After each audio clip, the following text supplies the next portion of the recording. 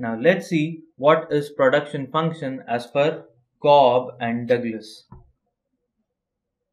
Cobb and Douglas were two mathematicians, or rather statisticians, who came out with the production function. Their production function is Q equals to K into L raised to A into C raised to 1 minus A, where Q is the output, L is the quantity of labor, C is the quantity of capital, and K and A are positive constants. They are positive constants, where A is between 0 and 1. A is greater than 0 but less than 1.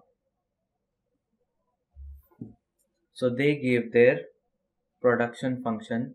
This production function is, however, with the view of only short run. It is applicable only in short run because they have considered only two factors of production: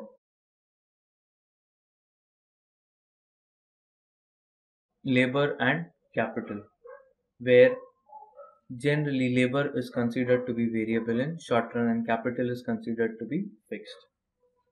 Now, when these two mathematicians went around surveying in the factories and industries, they found out that in the short run, the labor contributes to around 3/4 of the total production, whereas capital contributes to around 1/4 of the total production. Look,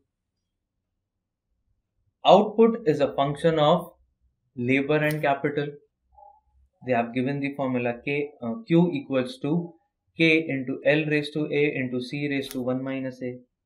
Now in these, they said that the contribution of labor to the total output is 3/4, whereas the contribution of capital to the output is 1/4.